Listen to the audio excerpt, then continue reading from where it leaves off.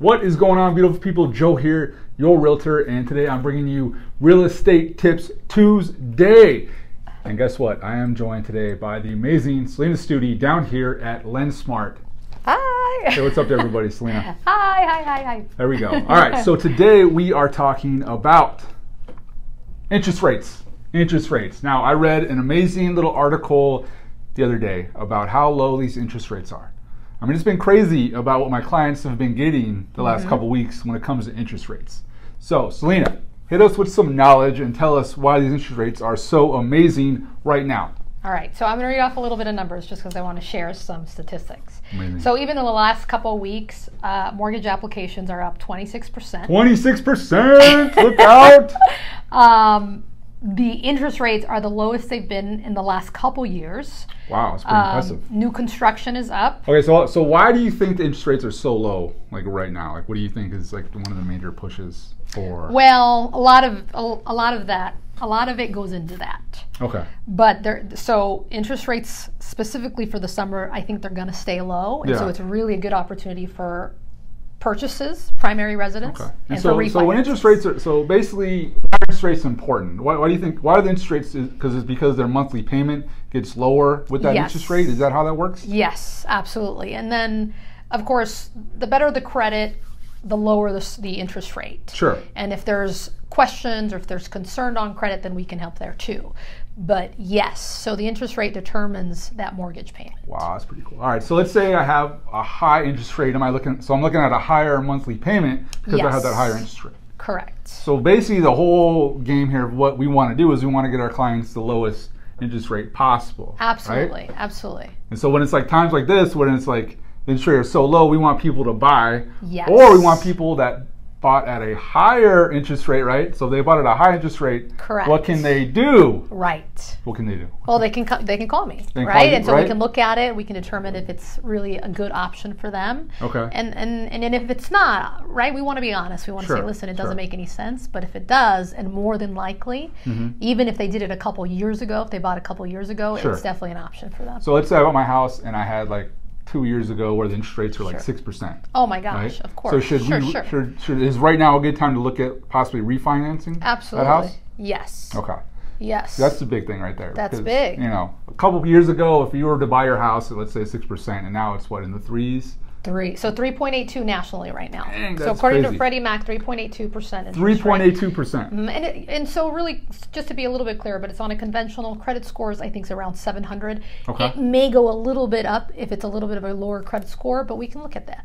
Dang, okay, good. But still, really good. Really good rates. Okay, that's a big thing for a lot of people out there, especially if someone was like on the fence. For like, sure. I've had a lot of clients that are like, Joe, you know, the interest rates were just like 6 months ago. Right. I had 2 clients just, you know, say, hey, Joe, the interest rates are a little too high. I want to wait. Sure.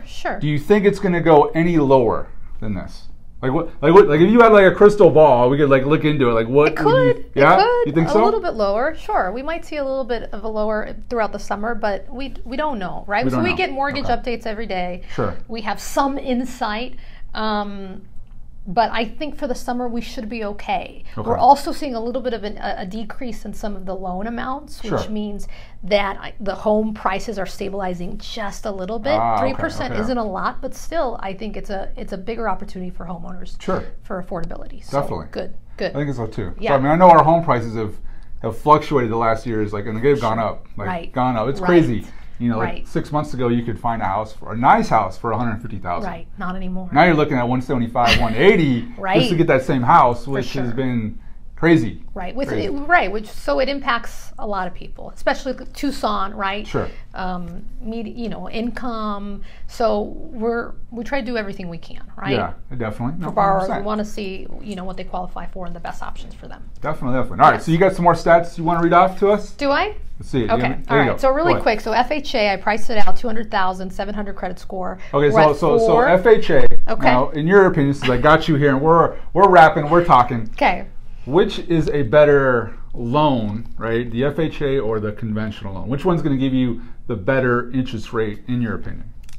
It depends on the client, right? So because every client is a little bit different, right? Not only income, credit score wise. Sure. And so depending on the information for the client, then you determine what the best one is. All right. Because sometimes FHA might make more sense, conventional might make more sense, depending on the criteria of them, of the client. And so it really just depends. But they're both really So either good. one can give you a better interest rate, just depends on the person. Exactly. Okay. And we determine that, right? Yeah, and so we're always going to look at it. We'll give them the best options, and we'll let them know. So for FHA today, we're at 4.125. That's crazy. 4.125. Wow. Okay. Conventional 3.625.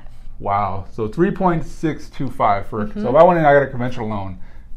And I had that. And it's for a primary residence, so not an investment property. So what's a primary resident? Tell people meaning what that is. You have to live in the home. So you have to be living in the home. It has to be your primary residence. So you just can't buy it and say, hey, I'm going to rent this out. You got to actually. Right. Okay. Right. That makes sense. Okay. For sure. Good. For sure. All right. So conventional 3.625, which is an awesome number. Okay. Yes. Now, what kind of credit score are we looking at to get that interest rate?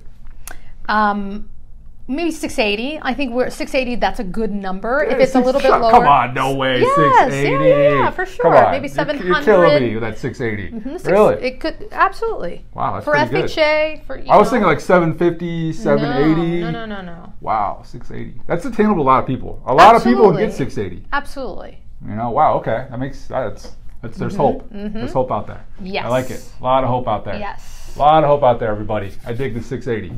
It's good stuff. All right. So, what else you got? That's it. I think those are my numbers I wanted to share. I like those numbers. Those are good numbers, though. Thank you. Those are good numbers. Okay. So, how does we're having some issues here with this thing? All right, there it is. There it is, right there. All right. So, how does the interest rate normally work out? Does the credit play a lot into that? Yes. Or is it sometimes like how the interest rate is like, kind of like labeled, right? Because right now you said 3.625. Now that's going to fluctuate up and down, right? Every day. But the credit score also kind of plays into what interest rate you're going to get.